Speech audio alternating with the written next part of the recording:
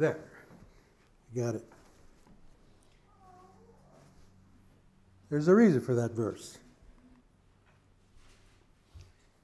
Today I'm going to go through the journey that I went through to become a Christian. And it was something that I was quite impressed with some of the things that I'm going to mention. But when I was a young man, I was originally in the Baptist church. All of our family was. With 10 kids, you can imagine we filled up one pew and part of the other. It was a lot of us. And one of the congregation's goals at that time was to memorize the 10 Commandments. So back then I could do it really well. Right now I can't. But we can read them off. The first commandment was, you shall have no other gods before me. You shall not make a graven image as an idol. You shall not take the name of the Lord your God in vain. Remember the Sabbath day to keep it holy. The fifth one says, honor your father and your mother. 6, you shall not murder. You shall not commit adultery. You shall not steal. You shall not bear false witness against your neighbor. And you shall not covet. Most of us know it as thou shalt not covet, etc. King James Version. The fourth commandment was the one that interested me when I was back there as a young man. Because the fourth commandment says, remember the Sabbath to keep it holy.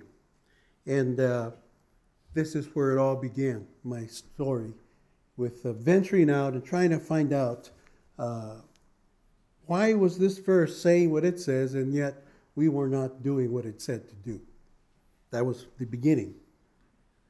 You know, that's one of the things about doubt. Once there's a doubt, if you leave it, doubt will kill faith.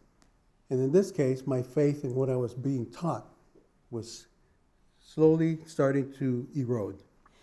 I had neighbors back then that were Seventh-day Adventists. And as you know, Seventh-day Adventists meet on Saturday. If you didn't, well, you do know now. And so they always invited us to go to church with them. But of course, we were members of this church, and why would we go to that church? But we said, yeah, we want to go. So we went to church with them.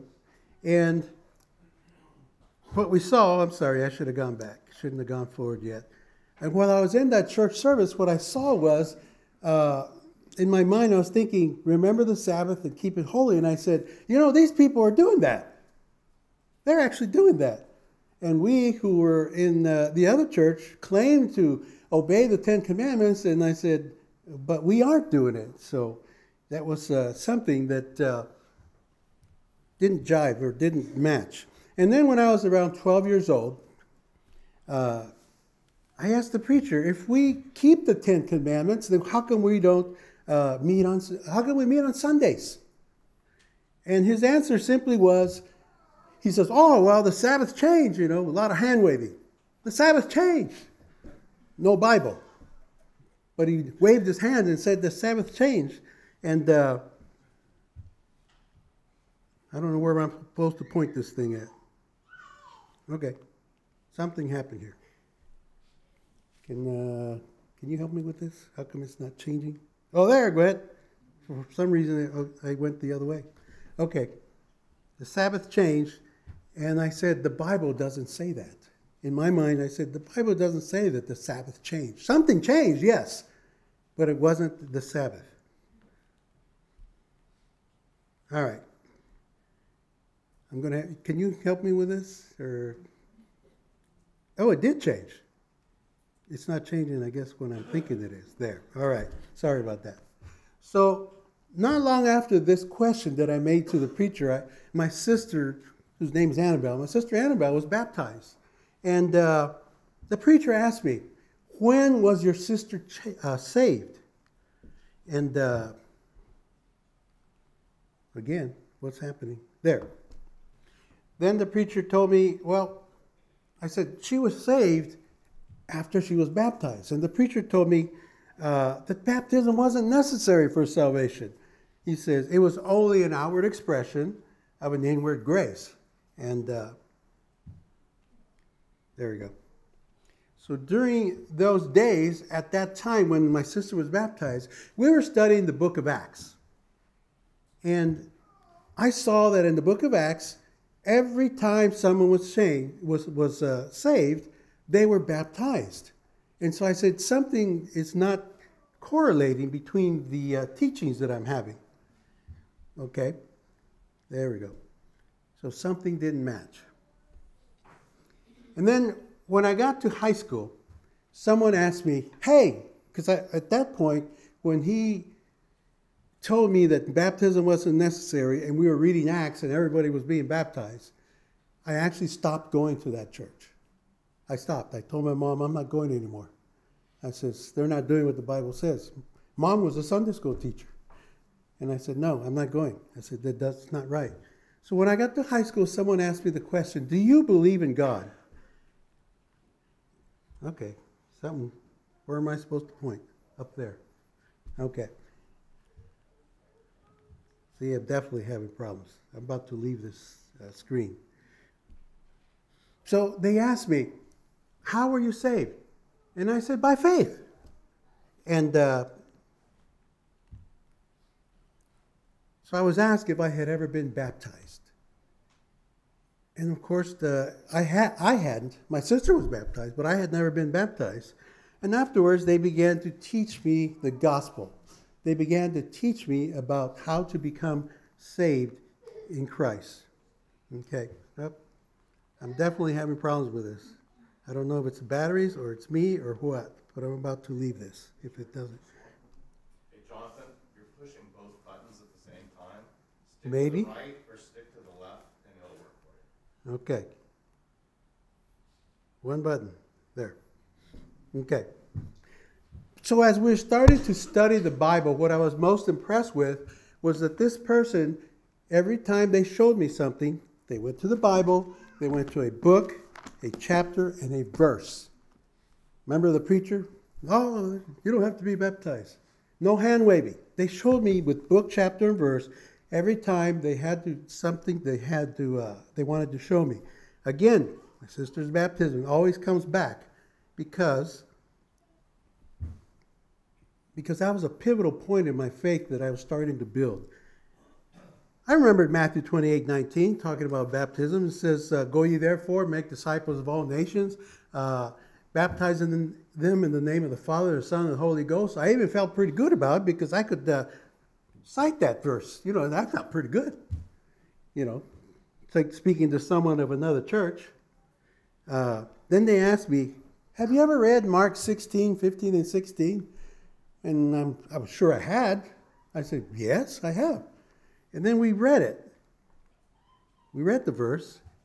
And it said, and Jesus said to them, go ye into all the world and preach the gospel to every creature. I said, that's what Matthew 28:19 says.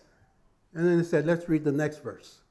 And the next verse says, he who believes and is baptized will be saved, but he who does not believe will be condemned. Now there was a condition for salvation beyond just believing. And it wasn't a preacher from some church that said it. It was Jesus himself. And Jesus said, he who is baptized, he who believes and is baptized. Now there's two things that are tied together. It's not one without the other. It has to be both. And so this person began to teach me things.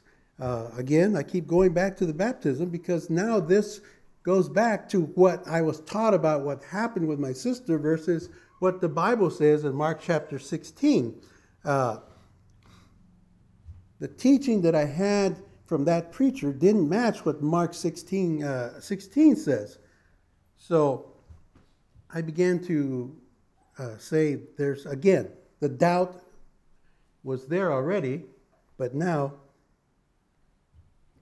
that's when I began to study more. Now I'm talking about study. The Bible, going in, trying to take note of book and chapter and verse. So I started to look differently at how I approach things. Another new thing that I was taught was how to read the context. What's the context of a verse? Because, the context means, well, the whole text. What is it talking about versus picking out one verse? And so they taught me there was a difference. They said, read some verses before, read some verses after, and you'll get a better understanding of what the particular verse you're talking about is looking at.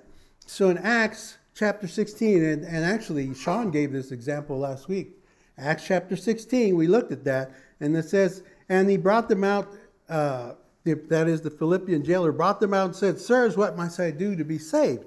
And so they said, believe in the Lord Jesus Christ, you and your family, and you'll be saved.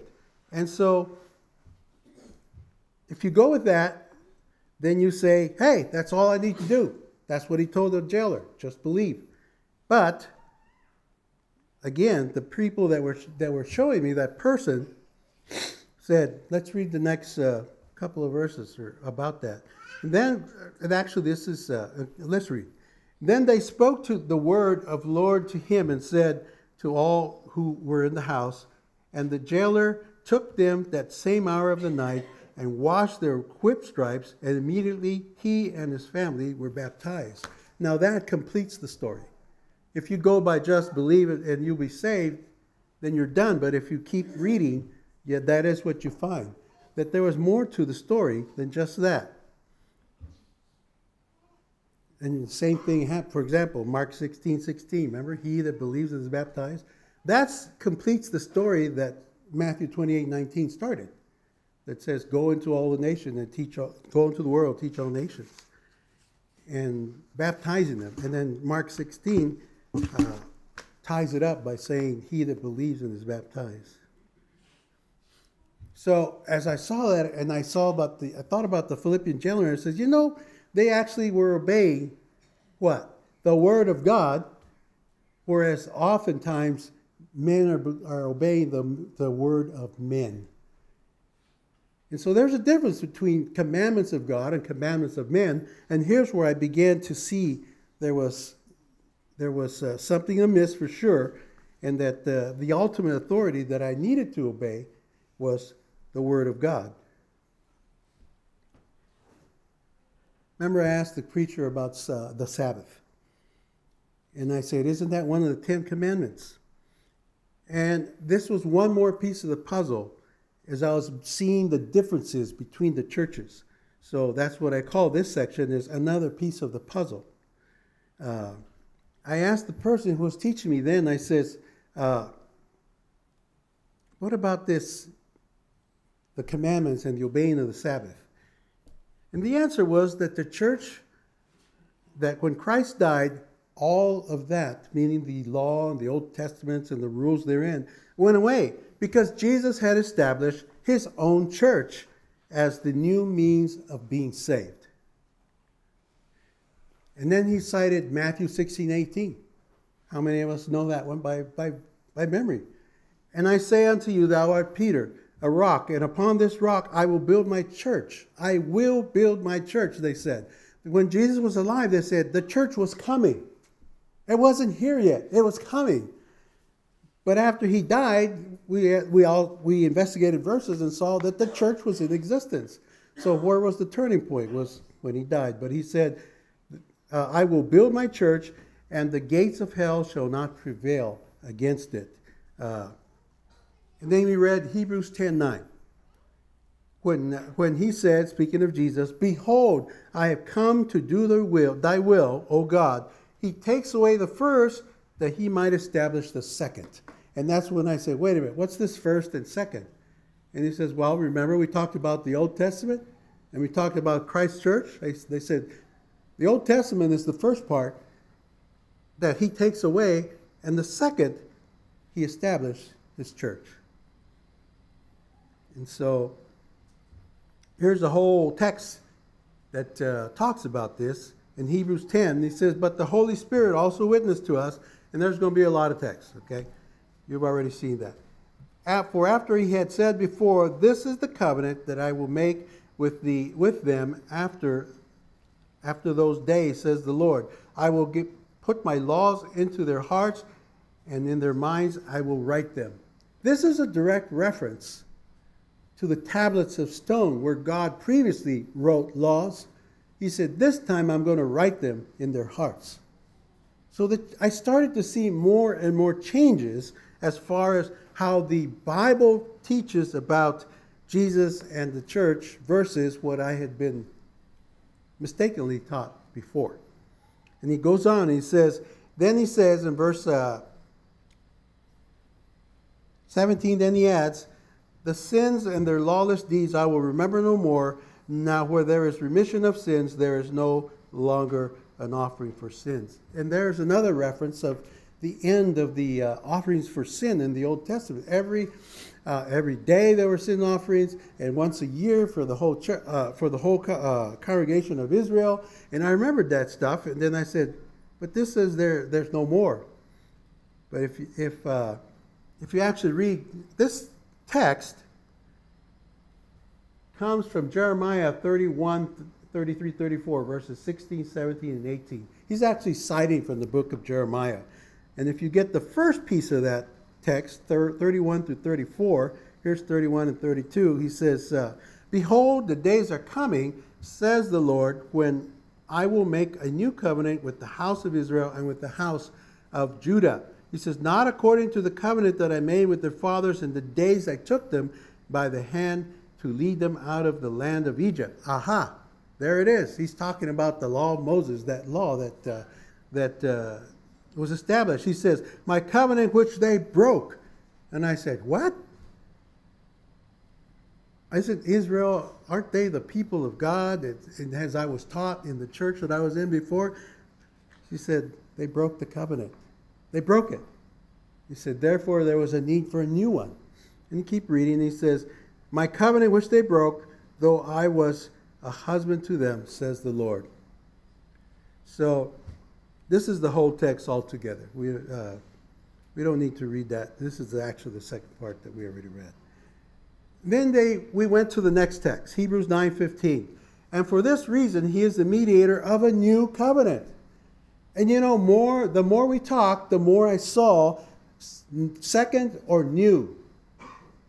What was coming or what is new. It was not the Old Testament, and that's one of the things they told me. Remember the designation Old Testament and New Testament? I said, that's what it's all about. The Old Testament has to do with things of old when God took them out of Egypt, and the New Testament has to do with what Christ established when he says, I will build my church. And it started to make sense. He says, for redemption of the transgression and under the first covenant, that those who are called may receive the promise of eternal inheritance. So when Jesus died, God put him as the new high priest. And the Bible says, where the forerunner has entered into, for us, even Jesus, having become the high priest forever, according to the order of Melchizedek. So Jesus is now the high priest. But again, if you remember what was in the Old Testament, only ones that could be high priests were the sons of Aaron. Jesus came from the tribe of Judah. Even I knew that back then. And I said, there's definitely a change. And that's when they read me Hebrews 7:12. For the priesthood being changed, of necessity there is also a change of the law. There was definitely a new priest. And so there was also a new law. Again, this is just all getting back to why aren't we obeying the Ten Commandments? This is what this is all getting at. And then I saw that. The Old Testament law had been taken away because Christ was the new high priest. And now it's Christ's law through his church that reigns. And that's what I was clearly and more clearly beginning to see and understand.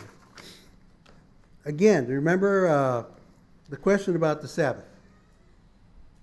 The person who studied me gave me a single verse to tell me when the church gathered. Acts 20, verse 7. A single verse. It says, now on the first day of the week, when the disciples came together to break bread, Paul, ready to depart the next day, spoke to them and continued his message until midnight. And so I said, okay, that's good enough for me. From everything I had seen, I said, that's good enough for me. And then this was the last piece of the puzzle as to the differences that I saw between the churches, where I was versus what I was studying now with this Christian. It says, during all of this, there was also an old man in the church where I was before, he always said, it's impossible for you to be lost once you're saved. He always said that. Always said that. And I asked about that, okay? Because he always cited John 10:28. And it says, and I gave them eternal life, and they shall never perish, neither shall any man pluck them out of my hand. He said, it's impossible for someone to take you out of God's hand once you're saved. And so when asked about that, they gave me a couple of verses that I remember particularly. One was 2 Timothy 4, verses 9 and 10, where the Bible says, be diligent to come to me, he says, quickly. For Demas has forsaken me, having loved the world, this present world, and has departed for Thessalonica. Here's a brother who deserted the faith and physically left Paul and went elsewhere. And I said, well, that's pretty serious. That's pretty serious. And then they showed me the text of Galatians chapter 5, verses 1 through 4. In Galatians, there was a problem with as far as circumcision. The brethren wanted the Judaizing brethren, a lot of those that came from Judaism, wanted all the members to be circumcised. In other words, to still keep the Mosaic law. And the Apostle Paul addresses this in this letter, and he says, stand fast, therefore, in the liberty by which Christ has made us free, he says, and do not be entangled again with a yoke of bondage, talking about the law of Moses. It was a law that no man could keep, that every man would ultimately break, except for Jesus. Indeed, he says, I, Paul, say to you that if you become circumcised, Christ will profit you nothing.